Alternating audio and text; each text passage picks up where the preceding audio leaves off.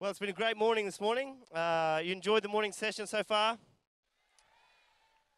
And now we're just going to look at, Dan looked at the pollution or the corruption of our hearts there. We saw that illustration in the ink going into the pure water.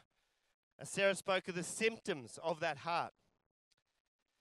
And now I just want everyone in this place here to go through a journey with me.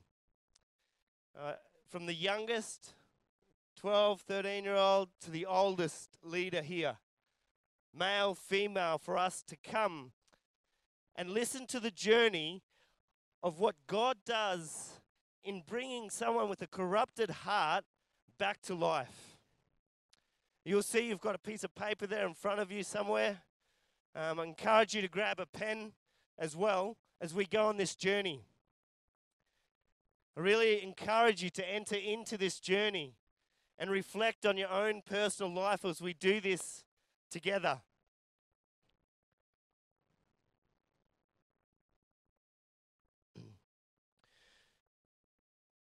Can I encourage each one of us to have an open heart, an open and honest heart before God as we do this? You know, Jesus told many stories in the scriptures, often called parables.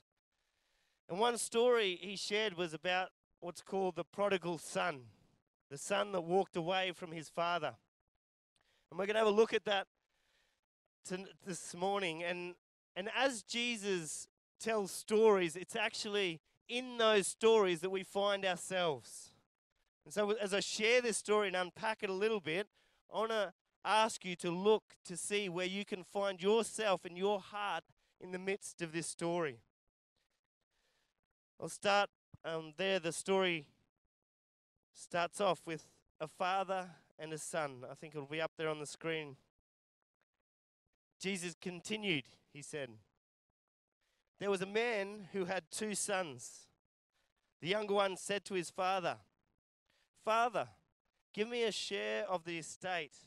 So he divided this property between them.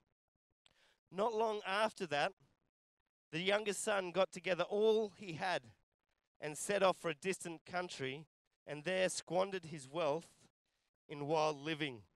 Let's just stop there.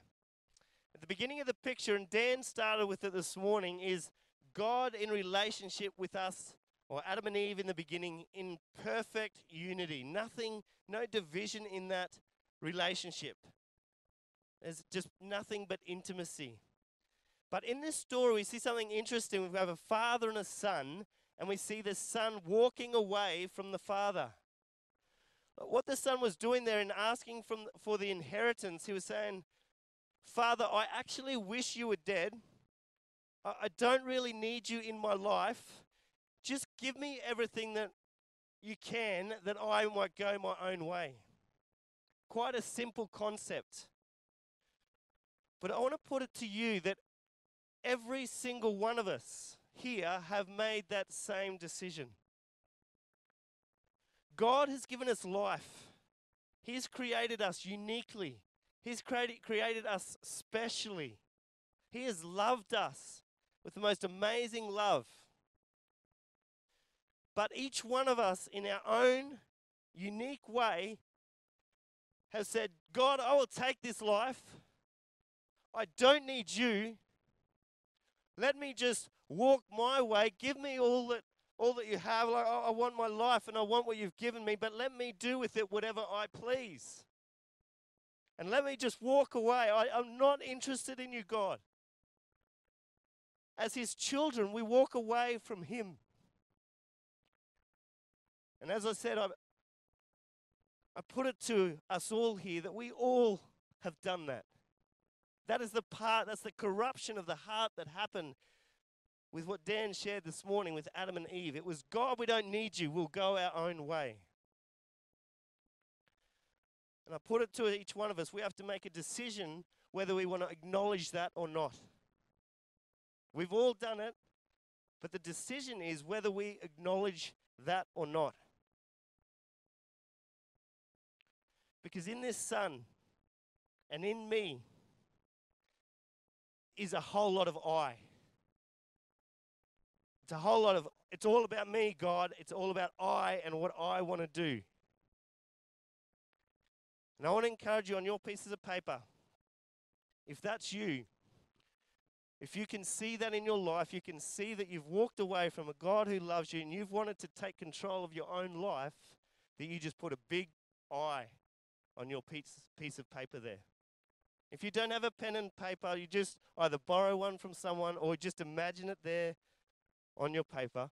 But you just acknowledge before God, it's just between you and God, that God, I've walked away from you and it's been all about I, what I want, my life is mine, you can be distant. As we read on in the story, we see that he left the father. In verse 14 it says, after he had spent everything, squandering it in this wild living, there was a severe famine in the whole country, and he began to be in need. So he went out and hired himself out to a citizen of that country, who sent him to his fields to feed pigs.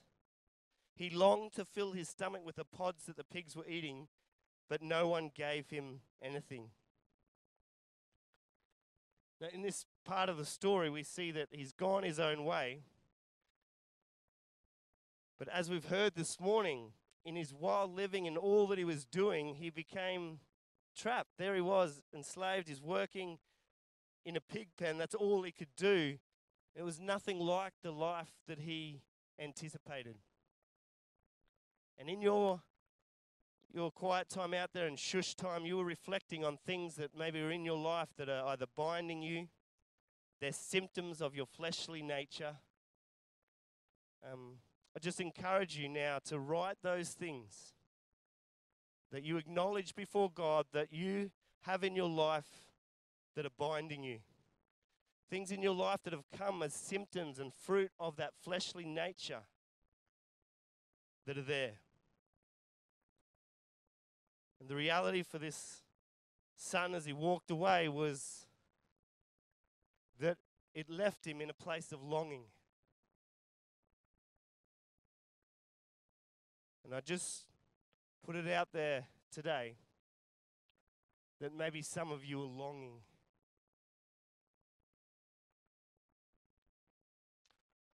Longing to know what life is really about. Longing to know a life that is about love and freedom.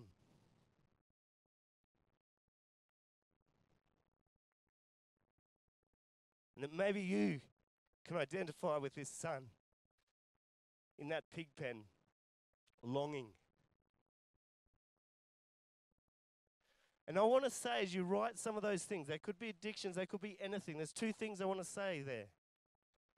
One is, some of you have found yourself in that place because of deep hurt. For whatever reason, there's been hurt, pain, abuse in your life, and rather than run to God, the most natural thing for us is to run to these other things. That might be other relationships. It might be alcohol. It might be some sort of sexuality or pornography or whatever. But whatever it is, you're running to something else rather than God to find healing. There's no condemnation. I'm not condemning you. What I'm saying, trying to help you understand is that when you come to God, you will find healing. These things are false. They will never fulfill you. They will only entrap you. And some of you might even be hard on yourself. You're like, I can't stop these things. But I want to tell you, the reason is because you've run to them rather than to God. When you know the fullness of the love of God, you will not run to these things. And maybe today is your day of healing. Today is the day that you run to God rather than to run to other things. And I also want to say that some of you might not have gone into wild living. You're good, you're a good person, but you're working hard to achieve in life. You're working hard at school, you're working hard to perform, but you are just as empty as the person that has run to the wild living. Because God is still not in the center of your life.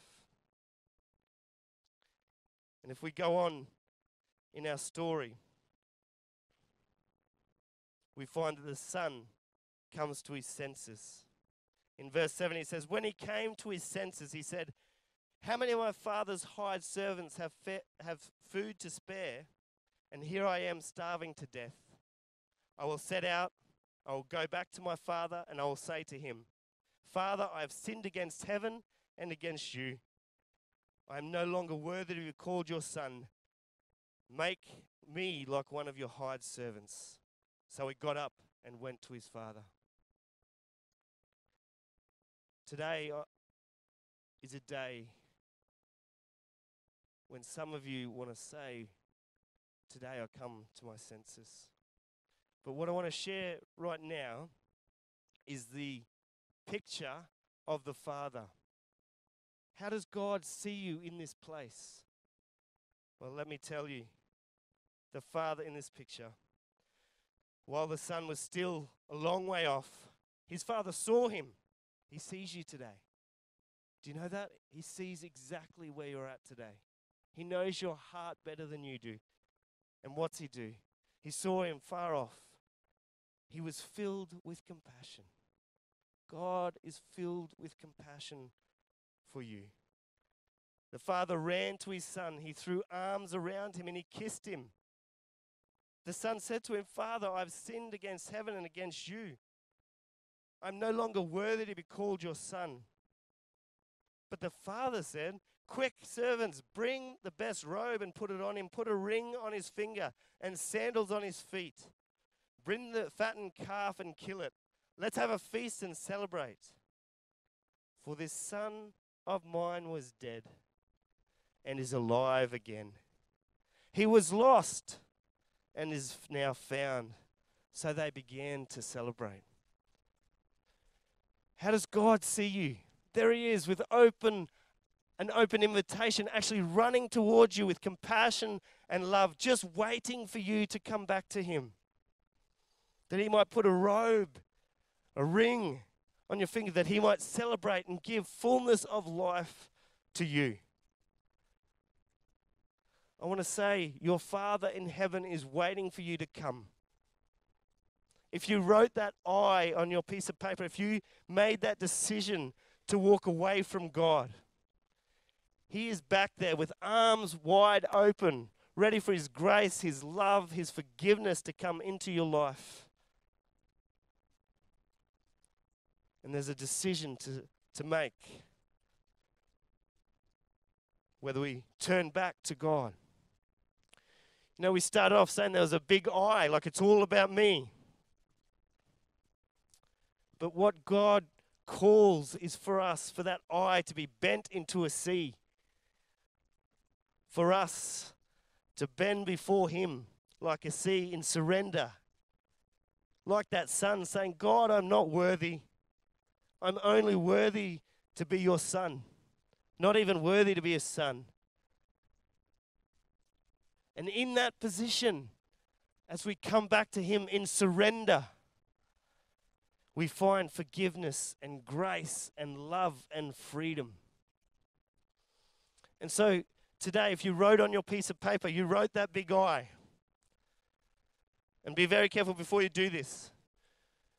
If today you want to say to God, it is no longer I. I bend the knee to you, God. My life is not my own. My life is yours. And today is a day that you acknowledge before him that you're coming back to him in ultimate surrender. I not only give you my sin, I give you my life. I give you my future. I give you my time. I give you my all. Because you're the one that created me. You know life. And I'm longing for your full life. And if that's you, and I said be careful before you do it. I don't want you to do it just because I'm saying it. I want you to do it because it's in your heart. Today, you feel God is calling you to surrender all of your life. If you do that, I want to encourage you to put a circle around that I, like our logo, and put a cross in it. Take your time. Don't rush into that. This is a full surrender of your life.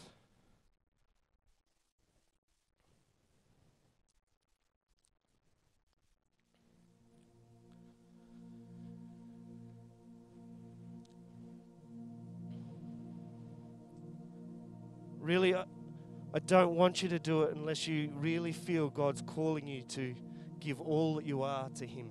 Because it's a costly thing.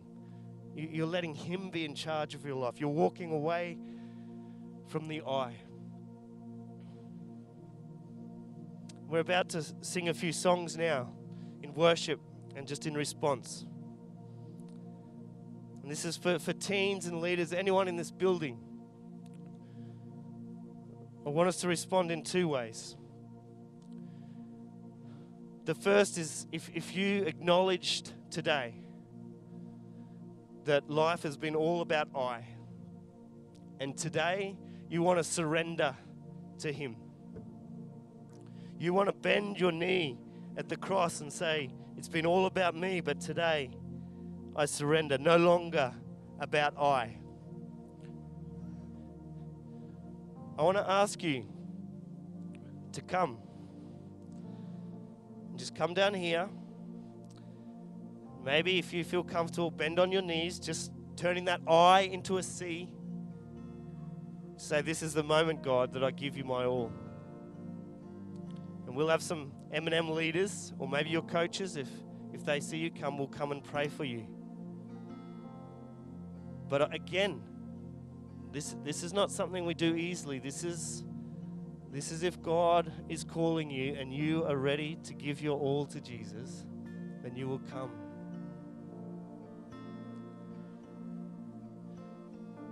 And then after that, we're going to sing a song. Just continue to worship. And throughout these 2 or 3 songs that we'll be singing, you'll have an opportunity. If there are things on your paper, things in your life that you want to ask for forgiveness for, you want to leave behind, there's 4 crosses at the front of the auditorium here that you'll come and just in the meditation of your heart or in a prayer, just bring those and just place them at the cross. Leave them there knowing that you're forgiven. Obviously, there's a lot here. We can't do all that at once. But if you've got that paper and you want to leave it at the cross, as the second part of this response, we can make our way there. But first of all, I just want to ask those leaders, teens, whoever you are, if you feel God speaking to you and saying, this is the day my I turns to a C. It's no longer about me. My whole life, God, is for you. I surrender here. I just ask everyone to stand.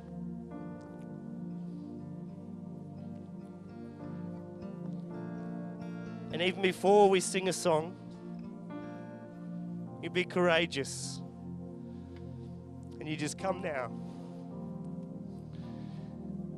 If that's you, just come down. Just kneel here. And you're just saying to God, I surrender. I surrender all.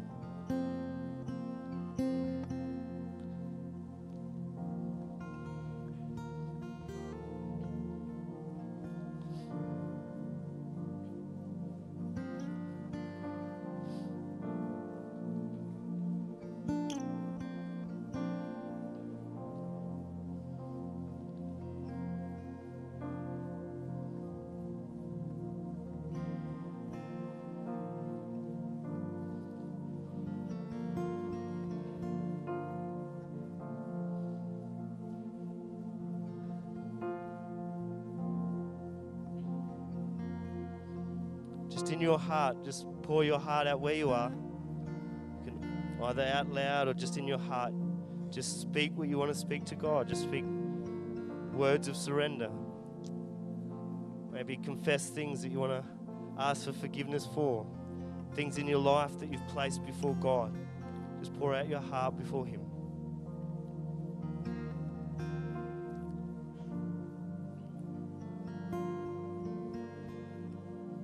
If there's anyone else, just come. I'd like to pray for you.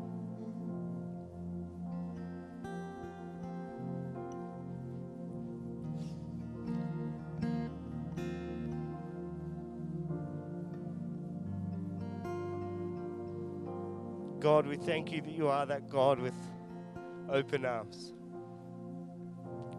You're a God who longs for us. You run towards us, God. You love us more than we can imagine, God. despite the fact we walk away from you, despite the fact we live for our flesh and live in sin, Lord, you welcome us back, God. You run towards us. You see us with compassion and love as your children. And I want to thank you, God, that as far as the east is from the west, you remove our transgressions, Lord. It's not about our righteousness. It's about the righteousness of Christ, and we put our faith and our trust in Jesus. But today, God, we say sorry. I say sorry, God, for walking away from you. I say sorry, God, for taking the reins of my life, of wanting to rule my life.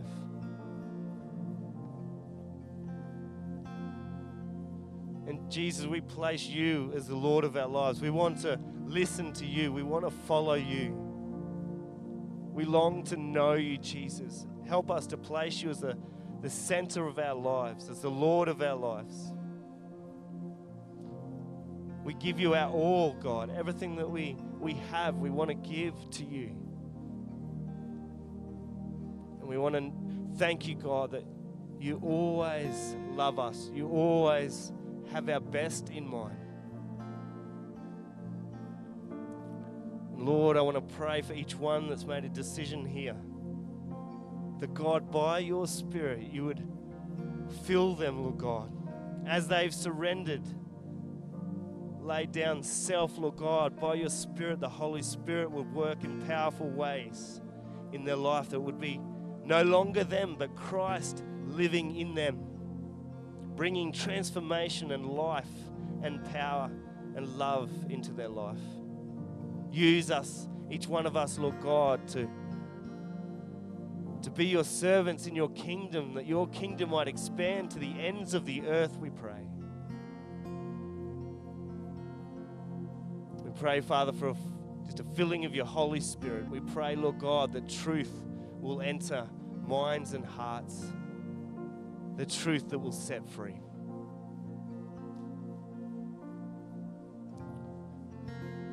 So now I just encourage any M&Ms and coaches as we continue to sing here, maybe to pray with those that have responded. But also over the time of these next 2 or 3 songs, if there's things on your paper that you want to leave at the cross, in your own time, just come to the cross and you just leave them there. There's 4 crosses there.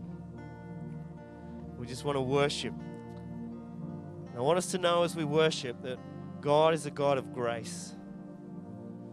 He forgives us. He just wants us to come to Him, to not hide.